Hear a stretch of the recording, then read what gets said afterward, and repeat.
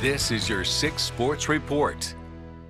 Good evening, everyone. I'm Marissa Liska. History was made here at the American Bank Center as Texas A&M Islanders men's basketball won their first Southland Conference title in 17 seasons.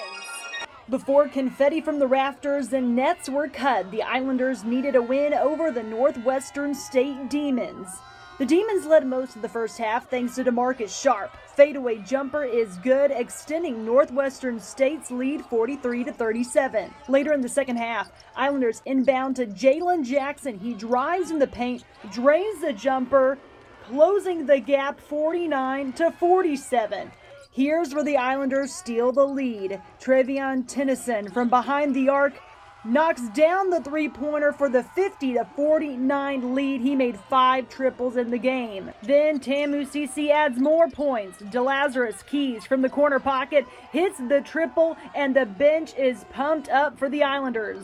Later, Isaac Mushila battles in the paint, bucket and foul for a 4-point lead. He led the Islanders with 28 points. Here's the dagger of the game. Terrion Murdix dances inside. Shot off the glass is good. Give him the free throw. Murdix was one of 5 Islanders in double figures. And the Islanders win 83-75, celebrating with fans and then cutting down the nets. Tamu Cece clinches the #1 seed for the conference tournament. Tonight we're better enough. We've been working for this. It's been a long season.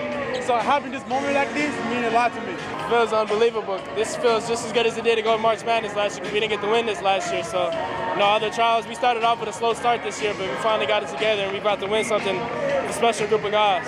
I'm proud. I'm happy we was able to do this. We did it for the city of Corpus. Did it for the seniors on the team. Did it for the coaches. It's amazing. Doing it here in front of our home crowd on homecoming weekend with a lot of ex-players here and alums here.